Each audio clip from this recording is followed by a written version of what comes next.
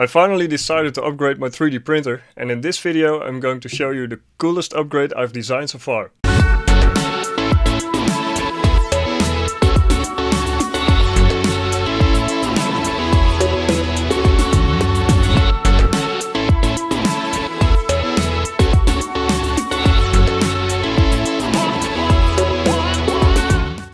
Hi, I'm John from Proper Printing, and I use a Creality CR-10 for quite a while now, and I decided to upgrade it a bit.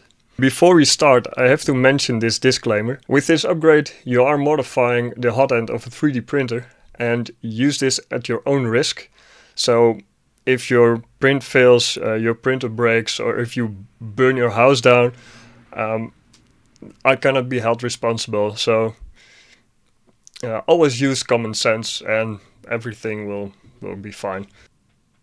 Yeah, how it all started, for one upgrade I needed to extend the cables, and I saw these cable extensions on a Chinese website, and while browsing I stumbled upon a very cool laser cutter, and yeah, I initially thought that, yeah, what can you do with a laser cutter? But for 40 bucks, yeah, what the heck, I just bought it and see what I could do. There's one thing with the laser cutter, that it must be mounted on the extruder shroud with 4 magnets, and I didn't think it was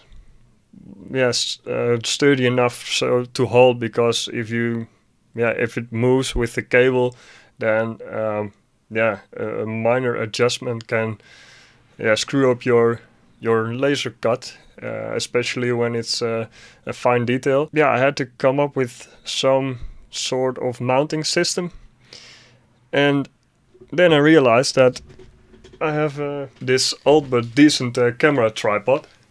So it's open and you can put a camera here, and when you release it, this bit pushes it down. This thing is older than I am, so it's very old then.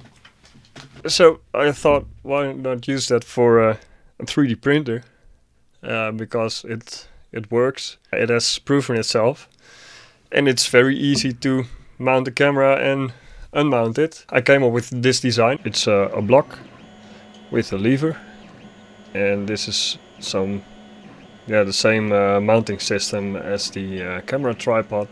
What I did different is that this is a point, so if it's placed on here, then it's always placed back in the same position, and you can rotate this lever. So if I double click this, and you can see if I rotate this, then this part pushes down, so it fixates the block. Now I can enable the block, so you can see it pressing down, and then it holds. It's placed on the existing mounting plate. You can use the existing bolts to mount this. Yeah, you don't need anything extra. I have printed one. It's printed out of nylon, and it's, well, very strong. I recommend it printing it out of nylon or PETG.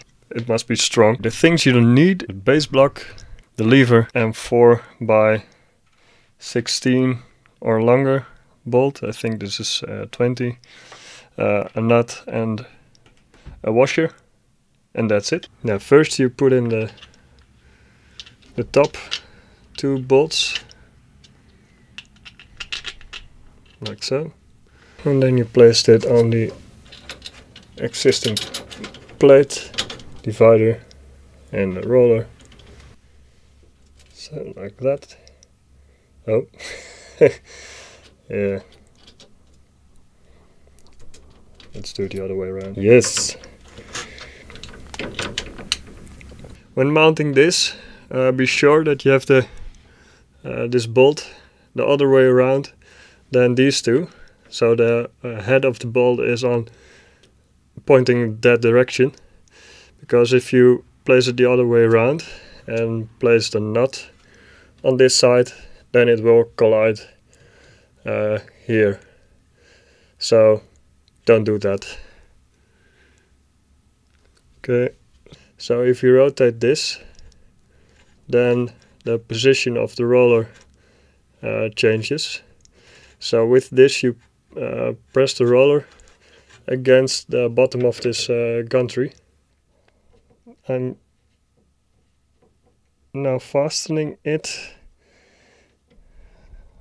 but this nut is rotating with it, and that's easy to solve. But first you can see there is some room here, and this must be tight, so that's why where this eccentric collar is for.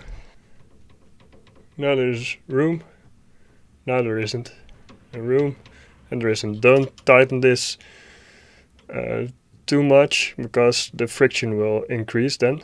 Now the issue of the rotating nut, you can solve it easy by just placing a screwdriver, or well, just something flat in between here, and that's just enough to hold it in place. One piece of advice: print the mount first before creating this. It speaks for itself, but once you have mounted this and you don't have a mount for your nozzle, yeah, it's quite hard to print a mount for your nozzle. Okay, with this upgrade you can easily remove your printer nozzle and then add a laser engraver, and after engraving you can just put back your printer nozzle and start 3D printing. So yeah, I think that's awesome. And of course you can add more tools, for example this die grinder. In future videos I will go further into these kind of tools to see what we can do with them, what kind of software I use to control the laser engraver and this die grinder. I recommend staying up to date by subscribing and press the notification button, and you will not be disappointed.